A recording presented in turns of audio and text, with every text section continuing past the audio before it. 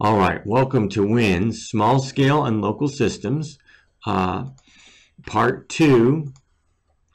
This is ESCI 211. This is Chapter 9. All right, so let's get started.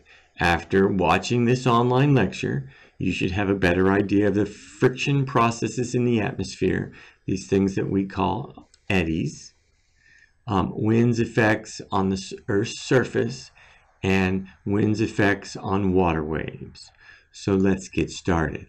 All right, so there are two types of flow as the air goes through the area, goes through the atmosphere, and one of them is called laminar flow. And basically what happens here is the flow of the air follow these nice fluid streamlines.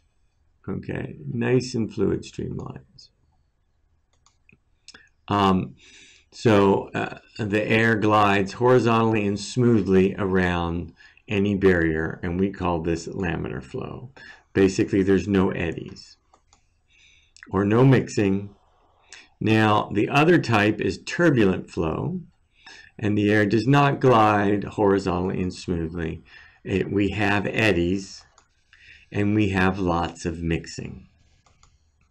So, we create these mechanical eddies because of obstructions that are on the surface of the Earth. So we can create some unstable air by a strong flow going over a house, as we see here, and then we create these eddies on the leeward side of the house. And then this mixes the air and creates unstable air. All right, so an important property of this friction is something called viscosity. And so if you divide our wind flowing into different individual layers, the friction of these individual layers with the layers above or below it is referred to as viscosity. Right? And you can also have eddy viscosity. So it's friction caused by eddies in the fluid. And basically you have this friction layer or a planetary layer that exists in the atmosphere. It's about 1,000 meters from the surface up, and this is the layer of the atmosphere that gets influenced by the friction of the stuff that's on the surface, or the things that cause eddies to form. So what produces these eddies is what's called surface heating, is one cause of turbulence. It can also help it to extend to greater altitudes. This is called thermal turbulence. Major influences of the mixing and the friction layer are surface heating. Basically, it produces a steep lapse rate and you get a strong thermal turbulence. Strong wind speeds produce strong mechanical turbulent motions. And rough or hilly landscapes produce strong mechanical turbulent motions. All right, so here's an eddy produced by a mountain. If you look at it, here's the mountain right here sticking above the cloud layer, and as the wind blows the clouds by, you get these turbulent eddies in the clouds, mixing the material in the atmosphere. All right, more examples of eddies. So wind shear is an eddy, and wind shear is the sudden change in wind speed and direction along a mixing zone. Also, clear air turbulence is eddies formed in clear air. And what are called rollers or roll eddies, rotors or roll eddies.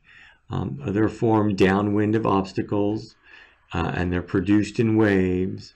These give you violent vertical motion, and you also get these on the leeward side of mountains, and we call them mountain wave eddies. All right, so here's an example of this type of eddies. You get the airflow over the mountain, and you get these eddies forming on the leeward side, and these are what are called the rollers, and they roll, they move with the wind as it goes this way, and these cause mixing in the atmosphere.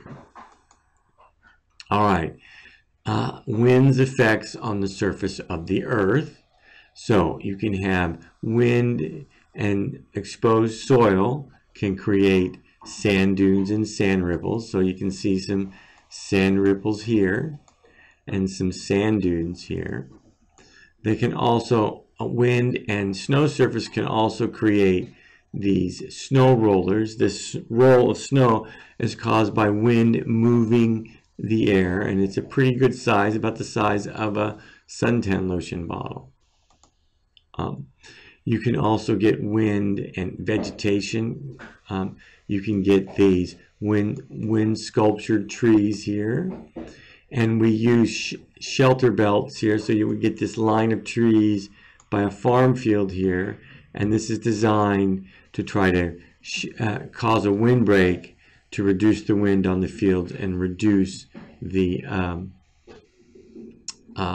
mixing. Basically, the wind will transfer, the energy transfer to the waves depends on three factors. One, the wind speed. Two, the length of time the wind blows over the water. And the fetch, or distance, or depth of water at which the wind blows. So here's an example of wind creating waves.